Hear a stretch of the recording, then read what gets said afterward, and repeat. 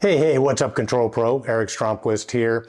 And if you want to get indoor air quality right, one of the things you've got to get right is you got to get the pressurization of your building or your space right.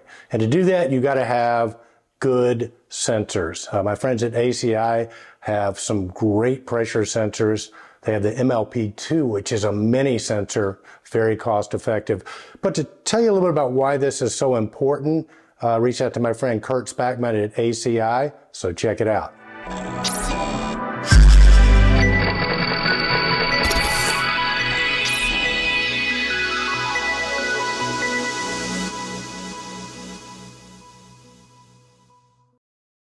Hello, my name is Kurt Spackman, and I'm a technical support engineer here at ACI.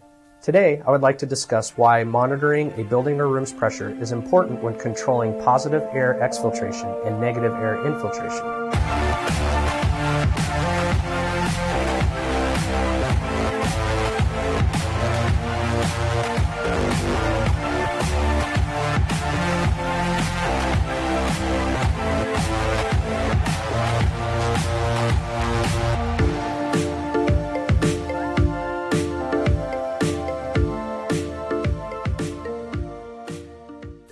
Controlling the pressure can lower the building's heating and cooling load, decrease the operational costs of the HVAC equipment, prevent room cross-contamination, and make the occupants in the building more comfortable.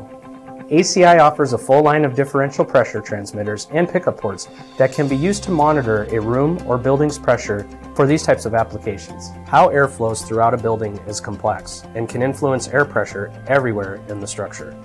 There are many variables such as wind, thermal effects, building design, and operation of heating, cooling, and exhaust systems that influence whether a structure will be in a state of positive or negative pressure. Positive pressure in a building occurs when the pressure inside is greater than the pressure outside.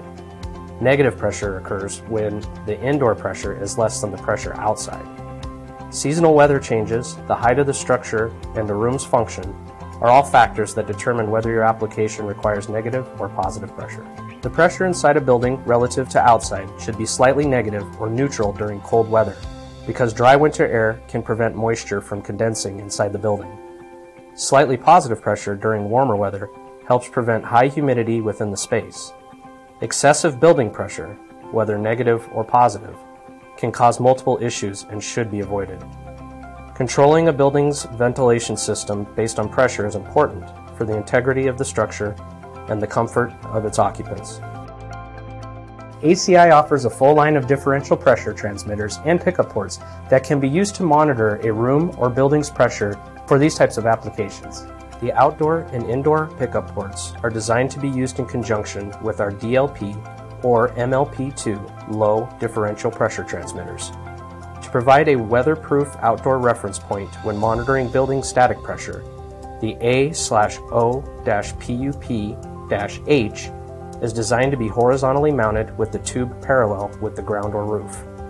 Our A/O-PUP-V is designed to be vertically mounted with the tube pointed downwards towards the ground or roof. Make your selection based on the mounting preference that'll work best for your scenario. When providing an indoor pressure reference, you can use either our room enclosure pickup ports, the A/R-PUP or A/R2-PUP, or use the sleek A/SP-PUP stainless steel wall plate. Also keep in mind, ACI offers 10, 20, and 100-foot medical tubing kits made of an FDA-approved food medical grade flexible PVC to run between the pickup ports and the pressure transmitter. Refer to our installation instructions for mounting considerations and best practices for mounting locations. Whether the building requires a slightly positive or negative pressure, you will need an outdoor and indoor pressure sample reference. Our DLP or MLP2 pressure transducer will provide an analog output signal based on the difference between the indoor and outdoor pressure, controlling the building's ventilation or exhaust damper. We recommend mounting either our horizontal or vertical outdoor pickup port outside the building, or in the fresh air intake, connected to the low port of the pressure transducer. Typically, the high port would be sampling pressure from the first floor common hallway in the building, utilizing either a room or wall plate pickup port. An example scenario where you would need positive pressure in a space would be a clean room. This is achieved by pumping filtered air into the room, keeping any possible contaminants from infiltrating the space. To maintain positive pressure, the air pressure in the room must be greater than the pressure outside of the room.